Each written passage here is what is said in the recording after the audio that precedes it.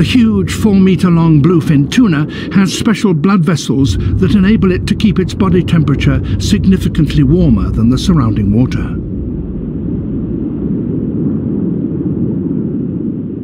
As a result, they can survive in much colder conditions than any other tuna, and they travel thousands of miles away from their spawning grounds in the tropics to hunt in cold seas where the food supply is richest.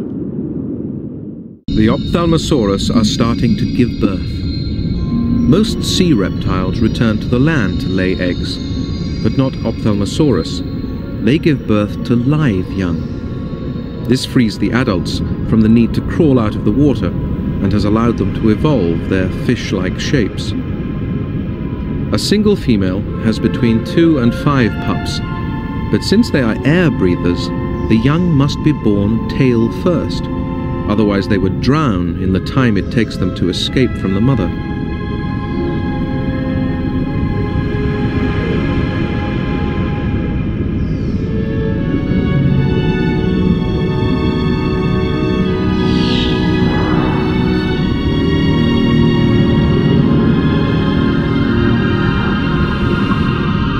The newborn pups have just a few seconds to reach the surface and take their first breath.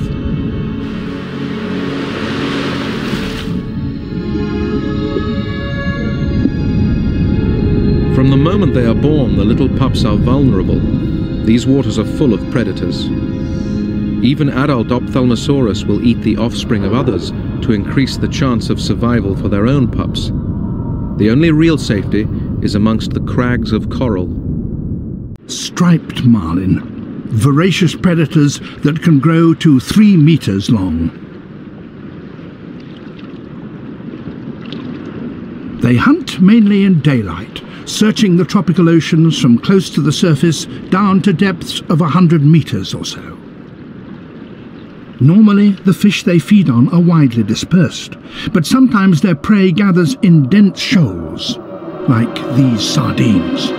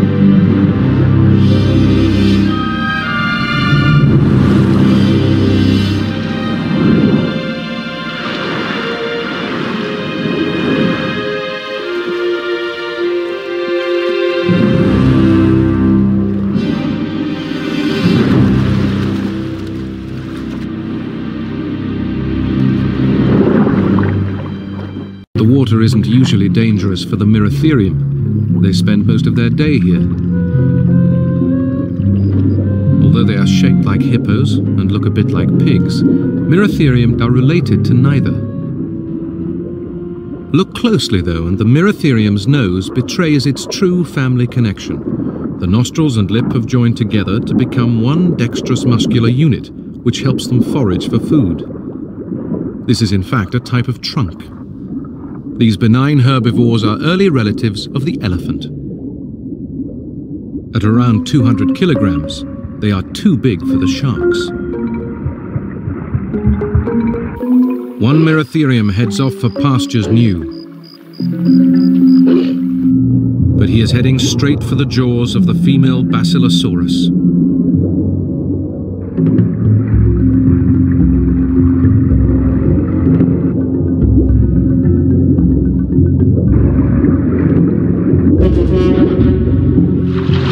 The Miratherium scrabbles onto dry land just in time.